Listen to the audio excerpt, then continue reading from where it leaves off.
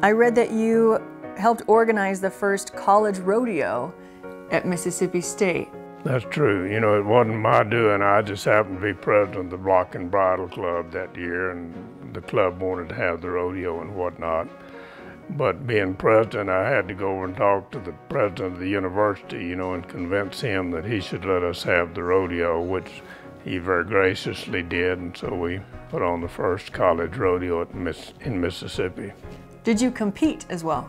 I did, but not very well. I was in the bareback riding and the bull riding. You know, those are the two events that you have to have very little equipment and talent to do. So I got into bareback riding, and my bareback horse was about to tear the chute up. My mother was up in the stands hollering to my daddy to go down there and get me off the horse. He was just hollering, "Go Bates." So. I'm really grateful you survived your rodeo career. A lot of people are. What were your parents like? My parents were wonderful.